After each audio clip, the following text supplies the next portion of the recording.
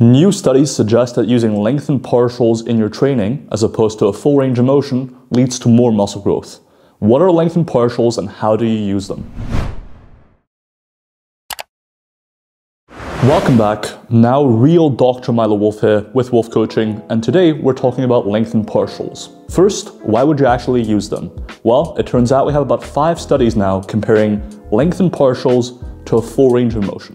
In 4 of these studies, lengthened partials resulted in more muscle growth compared to a full range of motion. Therefore, if you want to optimize your growth, compared to a full range of motion, lengthened partials might be the way to go. Additionally, we don't just have these 5 studies.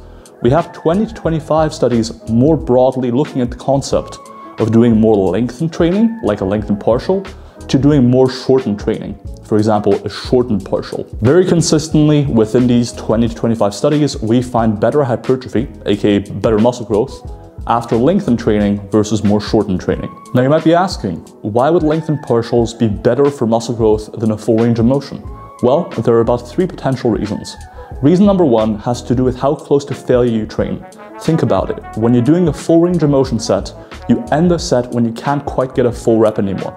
For a row, for example, that might be when you can no longer touch your chest or your stomach with a barbell. If you're doing lengthened partials instead, you will terminate the set when you can no longer complete a lengthened partial rep.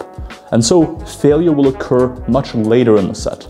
If you were to try doing partials at the end of your full range of motion set, for example, you'll find you can do at least 5 more reps typically, and so by doing partials, you're simply training closer to true failure, quote unquote. The second reason we've seen in the evidence is that lengthened partials, or lengthened training in general, results in different regional hypertrophy compared to a full range of motion. So what you see with more lengthened forms of training, like for example lengthened partials or lengthened isometric contractions, is that they result in substantially more distal hypertrophy.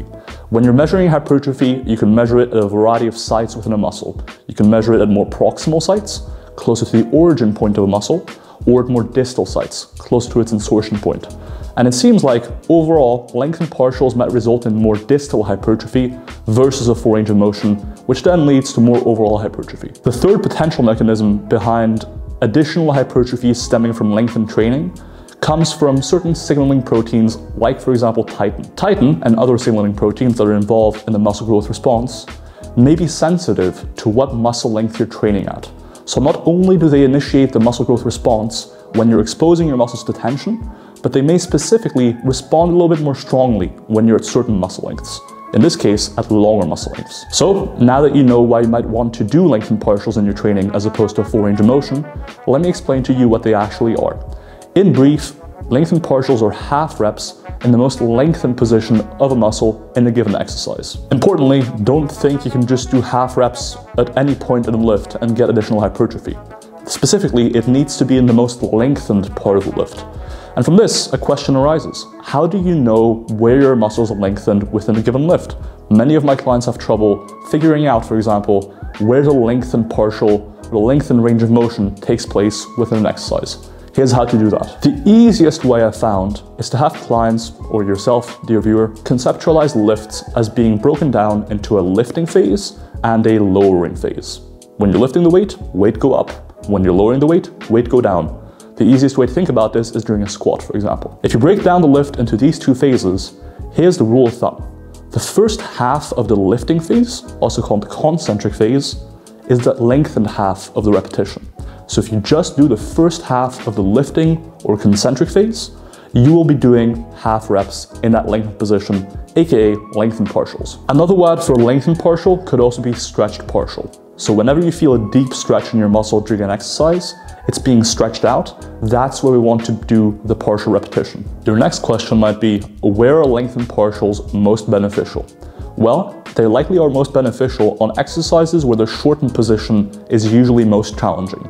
If we go back to the earlier example of the lifting phase and the lowering phase, on exercises where the very end of that lifting phase is the hardest, think of a barbell row or a pull-up, where the top of the repetition is really the most challenging, those are the exercises and the muscle groups for which lengthened partials are likely going to be most beneficial for your muscle growth. Let me give you some examples. For most back training, for most side delt training, for most bicep training, and for most calf training, the hardest part of the lift for most exercises will be in that shortened position. For muscle growth, we don't want this. Therefore, for these body parts and for those exercises is where lengthened partials might be most beneficial. For example, let's say you're doing a barbell row. Instead of doing a full range of motion repetition and ending the set as soon as you can touch your belly, by doing lengthened partials, you're inherently making that lift more lengthened. So certain muscle groups might benefit more so than others, not necessarily because of how they're built, right? But more so because of what the exercises that are used to target them typically have as a resistance curve. There's been some discourse around online around certain muscle groups responding or not responding to quote-unquote stretch-mediated hypertrophy. The truth is, with the 20 to 25 studies we have on the topic now, it does not seem as though any muscle groups don't respond. So while I will say that the back musculature, the side delts, the biceps, the calves might respond most favorably to this lengthened training style, most muscle groups should respond pretty similarly. In fact, we have evidence in the quads, in the calves, in the hamstrings, in the glutes, in the biceps, in the triceps. So we do have mounting evidence that this principle of lengthened training being better for hypertrophy generalizes to most, if not all, muscle groups. At this point, you might be sold on lengthened partials, or you might not be. And in fact, people in the past have reported a certain number of issues with lengthened training or lengthened partials that I'm going to address now. Here are some common issues. The first issue is standardizing range of motion or tracking performance. The truth is, when you're doing a full range of motion, standardizing the reps can be a little bit more straightforward. You're getting a full stretch, you're getting a full squeeze, and therefore range of motion kind of takes care of itself week to week and is pretty consistent. With lengthened partials, you have to be a little bit more mindful. How do you make sure that week to week your reps look the same and thus you can use your performance as a gauge of progress, for example? Well, here's a few ways. Number one, on machines, try and find a certain feature of the machine that you can consistently end the rep at. Let's say you're doing a machine row. There might be a pad of some sort that you can pull to, and once you've pulled to that pad, you know that that's your signal for ending the rep and starting the lowering phase again.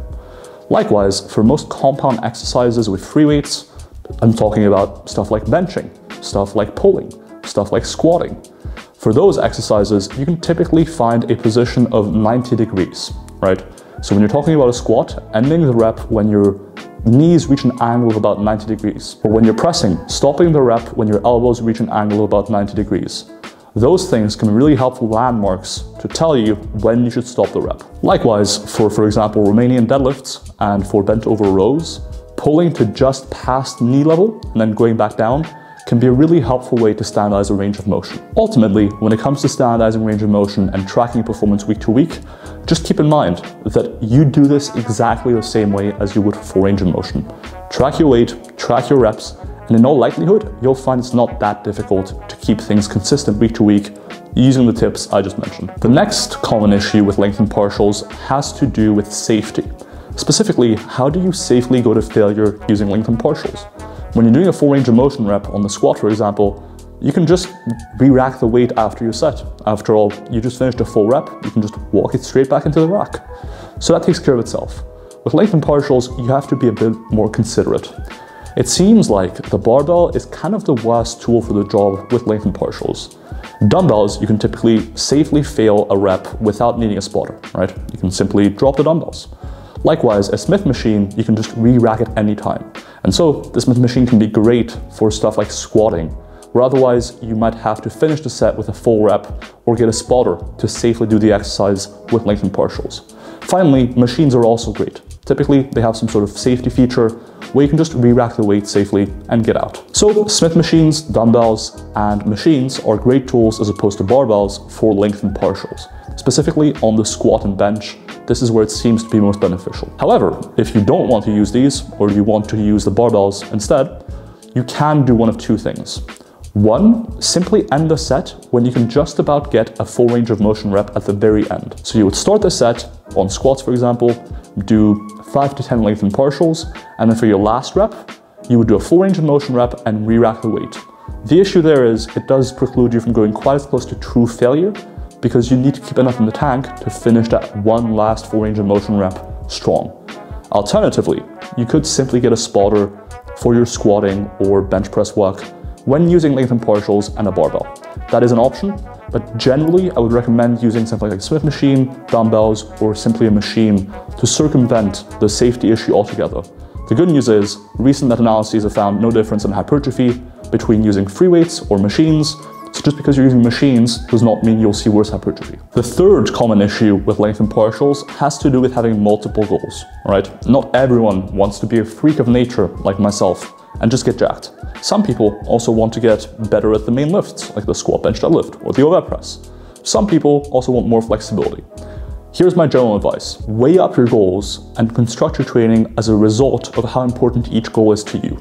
If your main goal is hypertrophy, guess what? Most of your training can and probably should be lengthened partials as opposed to full range of motion. Likewise, if hypertrophy is a secondary goal to you, and for example, strength in the 3 main lifts is more important, most of your training should be in the range of motion of those 3 main lifts. A quick note on flexibility. The good news is that lengthened partials probably improve your flexibility to a similar or greater extent than full range of motion. After all, when you're talking about flexibility, you're talking about the end range of motion of a joint. With lengthened partials, you're spending the whole set there. And as we know from previous meta-analyses, range of motion improvements or flexibility improvements from lifting and from passive stretching are actually reasonably similar. And so lengthened partials are actually likely a decent tool for also improving flexibility. However, when it comes to goals, simply consider how important each one is and construct your training accordingly. The next common issue with lengthened partials, or really any specific range of motion, is increased pain. Some people will experience more pain when training at a certain range of motion versus another. Specifically, there is some research suggesting that training at either extreme of the range of motion, either in that very contracted peak squeeze position, or training at that very lengthened position, like a lengthened partial, may increase pain symptoms a little bit in people with pre-existing conditions like chronic lower back pain. So if you experience pain, maybe don't do it. Or maybe do it for movements that don't hurt, right? Maybe don't do it. Or maybe only do it on movements that don't hurt. The next common issue people have with lengthened partials is that it's harder to gauge how close to failure you really are. Realistically, it's actually the exact same as with full range of motion. While in some exercises you might be able to lift more on account of the exercise usually being quite challenging in that shortened position that you're now avoiding, and for some exercises you'll be able to lift less, like for example in a squat where you're sort of keeping constant tension on a muscle, nothing really changes as compared to a full range of motion. As with full range of motion, try and be explosive on the concentric phase, that lifting phase, and keep track of your bar speed. If your bar speed isn't slowing down, you're not that close to failure. Equally, if your bar speed is slowing down and you're barely able to get the same range of motion as last rep, that's a good sign that you're just about reaching failure. The final potential issue with using lengthened partials is that some people just don't enjoy it, right? So what are some alternatives to lengthened partials? Well, there's a few I can think of. The first would be to use a tempo that really emphasizes those lengthened positions. As we know, lengthened training is really beneficial for muscle growth. So we want to find ways to emphasize it. One of those ways is tempo. By controlling the lowering phase or the eccentric phase more as you reach into that deep stretch and less so at the top of the rep when you're getting a full squeeze, by pausing in that fully lengthened position, in that deeply stretched position, and by being as explosive as possible during the concentric or lifting phase on the way up out of that lengthened position, in all of these ways you're spending more time in that lengthened position and getting more tension in that lengthened position. The second way to emphasize those lengthened positions without doing lengthened partials is certain machines. I'm not sure if you've seen these around, but certain brands like Prime Fitness or Strive equipment or certain other machines simply have a more lengthened resistance curve.